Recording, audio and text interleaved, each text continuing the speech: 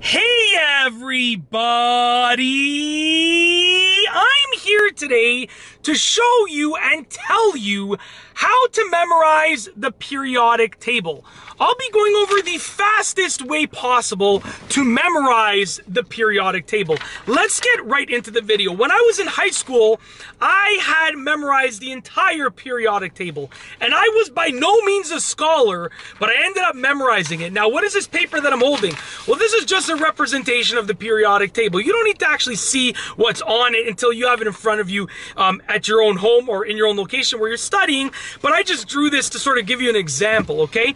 This is the method that I use. It's called progressive memorization, okay? And what it means is you're memorizing things in a progressive way. You're not just studying the whole thing, you're progressively building. It's imagine like you're building a house from blocks, like a toy house from blocks. You're gonna build it each step at a time, but now we're going back with every step. That's the idea. So basically, you're gonna have elements on your periodic table. It's a periodic table of elements.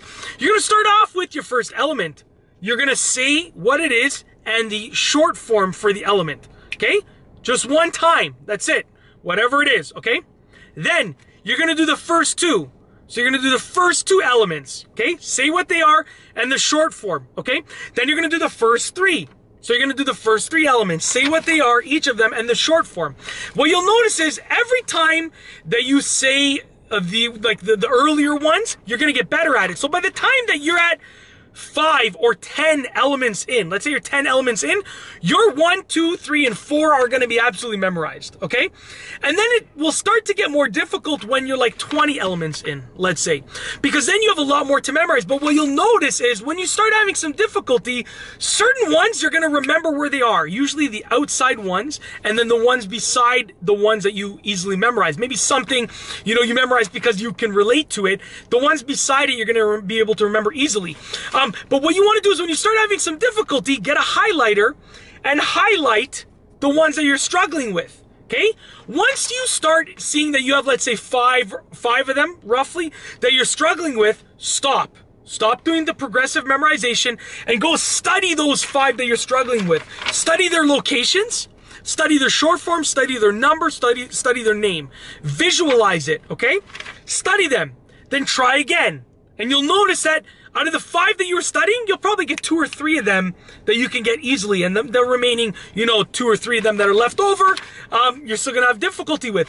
Continue progressively memorizing, continue.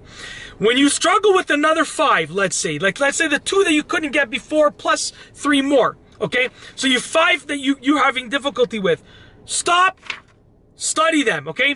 What's gonna happen is you're gonna continue getting better and better. If you use this method, you should easily be able to memorize the vast majority of the elements on the periodic table in a matter of a couple of hours, okay? And then if you take a break, let's say you stop, if your test is tomorrow, you're probably gonna have to be happy with getting like 95% of them.